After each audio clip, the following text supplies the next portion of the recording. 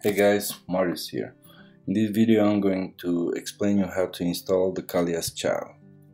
So to install it, just open the package you downloaded from ThemeForest and you will find a zipped Kallyas Child and an extracted Kallyas Child folder. As I previously explained, usually the extracted one is installed through FTP or simply copying into the themes folder in the VP content, and the zip one usually gets installed through the themes section of the backend. So I'm going to upload, browse for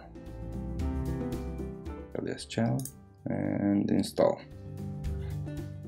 Simply activate it, and there you have it.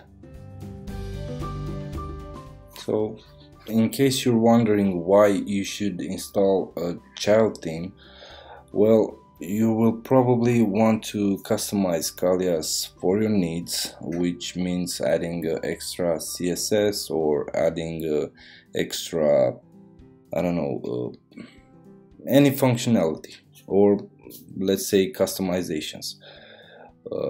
Kallyas will get updated, and you will need this child theme to help you protect your customized work and to not get overwritten.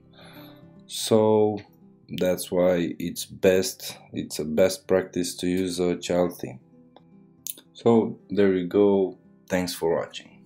Bye.